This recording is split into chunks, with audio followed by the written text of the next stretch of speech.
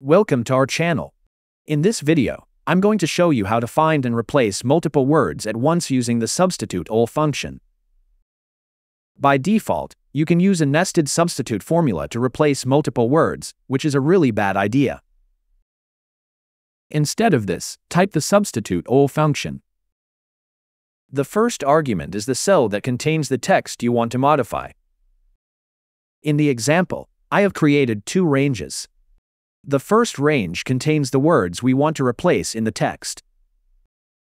The second range contains the words we would like to replace them with. Okay, add the second argument. It is important to lock this range. Press the F4 key to create an absolute reference.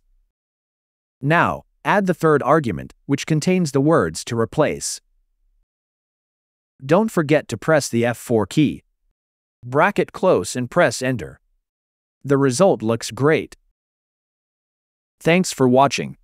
Subscribe to our channel and stay tuned.